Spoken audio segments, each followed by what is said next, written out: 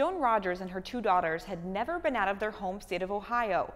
In June of 1989, they decided to venture to Florida. Authorities say that's where they met Oba Chandler, a sweet talker native to Ohio as well. Investigators say Chandler invited the three out on his boat to watch the sunset over Tampa Bay.